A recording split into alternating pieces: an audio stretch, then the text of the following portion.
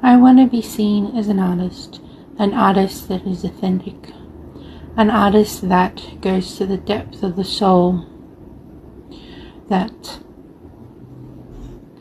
doesn't think about what and who I need to paint for. I want to be an artist that doesn't paint in the box and doesn't want to be structured to society the way they want me to be. I don't want to be an artist that only paints to fit into the gallery and the people that want the paintings on their wall that go with the couch. I don't want to be that artist.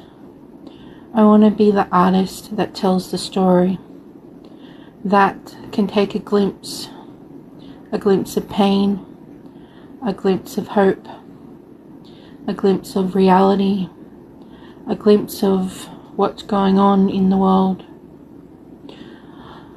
I want to show it's okay to cry, it's okay to be sad, it's okay to just be a true artist and paint how you feel, so people don't feel alone going through their struggles. That's the type of artist I want to be.